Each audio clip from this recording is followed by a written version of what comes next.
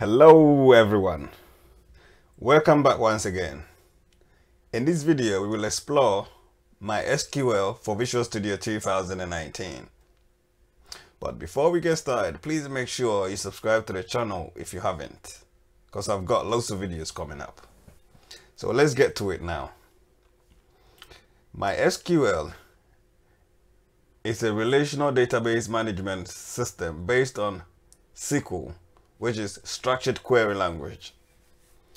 The application is used for a wide range of purposes, such as data warehousing, e-commerce, login application, etc. The most common use for MySQL, however, is for the purpose of web application databases or website databases. It can be used to store anything from a single record of information to an entire inventory of available products for an online store. So let's get started then. So as you can see here, I've opened a browser with google.co.uk or .com. So what we do is we search for MySQL for Visual Studio. So in most scenarios, we should get the resource as the first, which is the dev.mysql.com. So we click on the download MySQL for Visual Studio.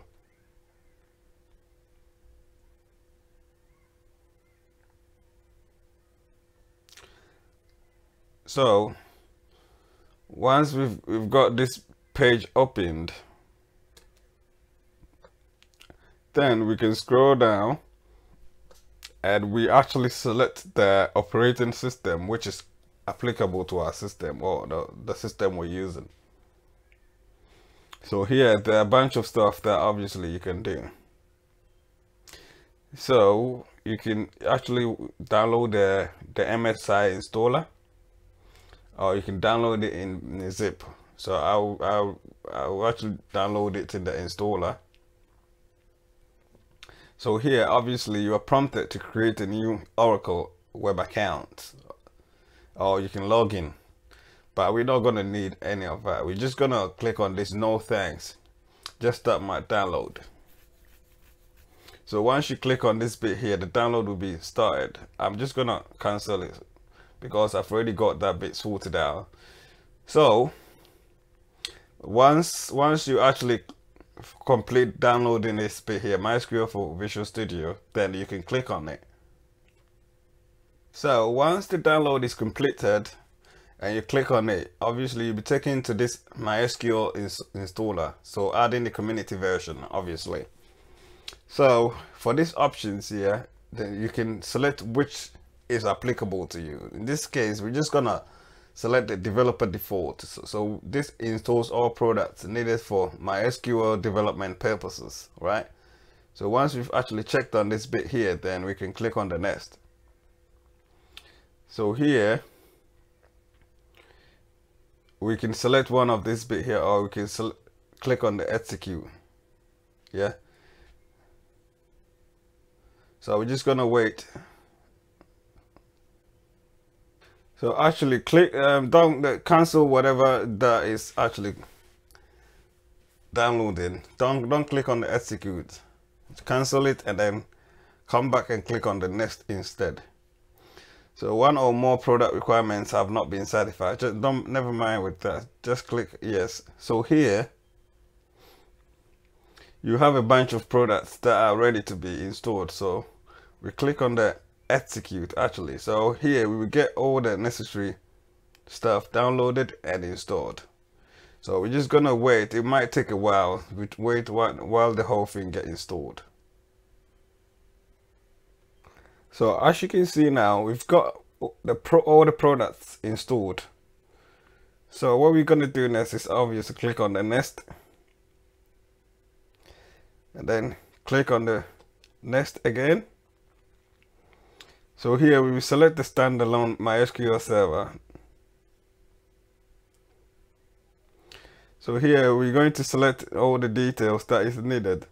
obviously. So we're just gonna the config type. We're gonna leave the config type as a development computer.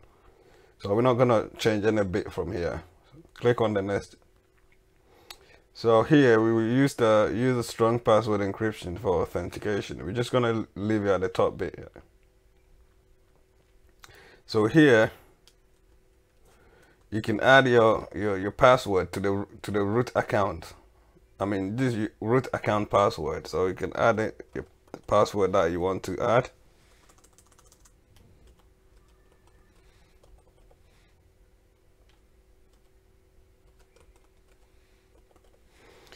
So once you've added the password, we can click on the next, or we can add a user as well. So we're just gonna click on the next bit here. So Windows service name. So the service name, we're just gonna leave it here as it is. Click on the next bit, and then now we can execute.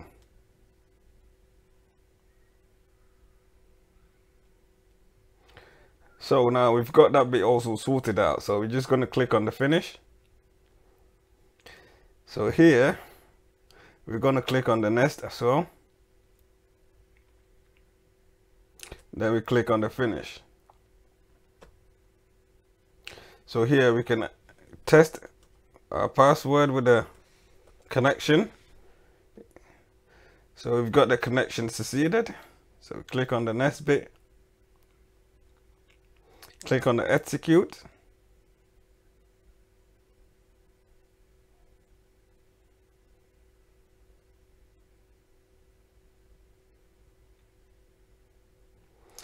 So as you can see here, we've got the execution completed. Click on the finish.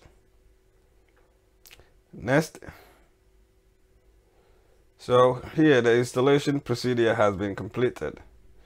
So you can start MySQL workbench after setup, start the MySQL shell after setup. So we're just going to do exactly that. So as you can see, the shell is being started.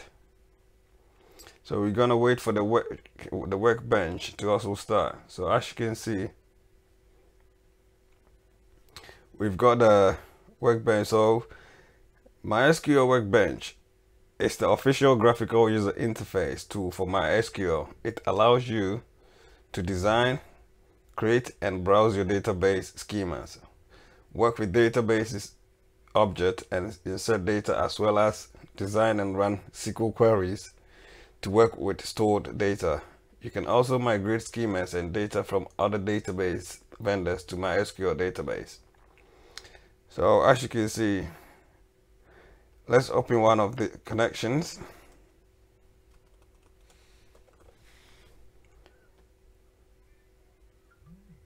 So we've got the database connected here. So what I'm going to do is, I've got the Visual Studio open here. I'm going to close it and reopen it. So I've got a Visual Studio reopened. Let's look inside the Server Explorer. On the data connection, right click it and add connection. So here, as you can see, a change in the installation of the connector has been identified. You want to execute the configuration tools. So we're just going to click on yes.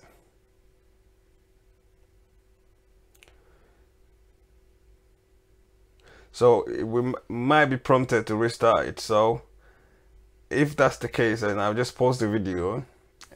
I'll just stop the video and make the second version of it. If not, then we're just gonna take it as it is. So let's hope we're not prompted to restart.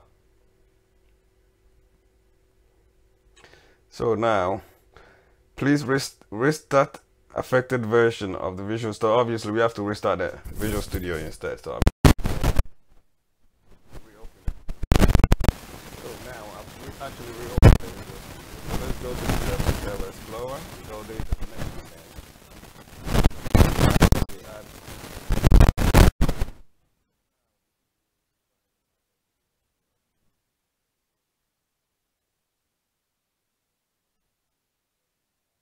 The server name is obviously the local host. The username is the root. And then the password. So now we can text the connection. So as you can see, we've got the connection succeeded. So I'm just going to leave this bit here. So from here you can go about it and do what you want to do. So